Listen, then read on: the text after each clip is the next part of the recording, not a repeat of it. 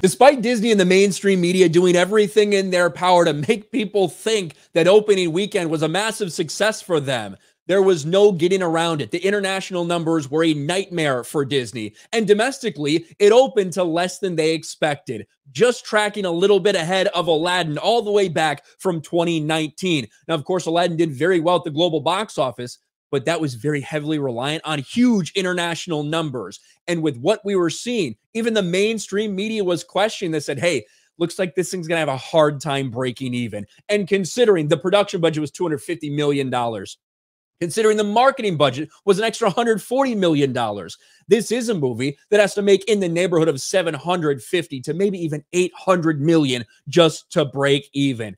And now, what we saw in the box office its second weekend does not bode well. Now, Across the Spider-Verse dominated this box office, made more in a 3-day weekend than Little Mermaid did in its 4-day Memorial Holiday weekend. But where are we at with Little Mermaid? That's one of the questions that people are asking. How much would it drop? Well, now we have our answer. Here's Eric Weber puts this out. Hashtag The Little Mermaid sinks 58% in second weekend with $40 million, adds another $42 million overseas for a $326 million worldwide cube. The film will end nowhere near many expected. Some had this at $1 billion. We'll be lucky if it gets to $500 million at this point.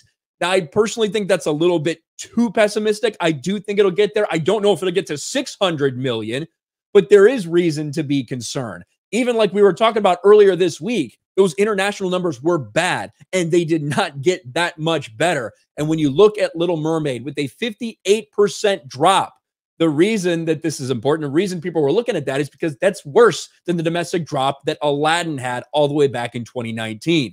Now, granted, it's not a ton worse, 58% compared to 53%, but with that 53%, Aladdin did make more its second weekend than Little Mermaid did.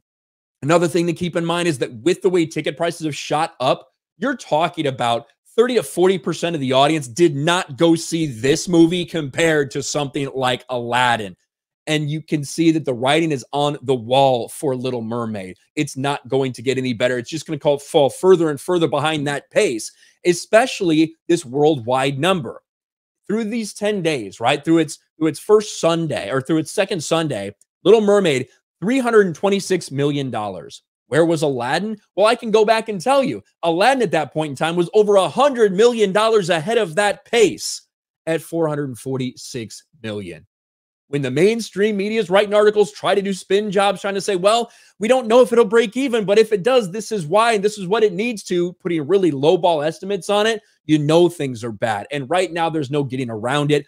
The international box office was very, very bad for this movie, continues to be poor for this movie. And domestically, it's dropping worse than what they were trying to keep pace with.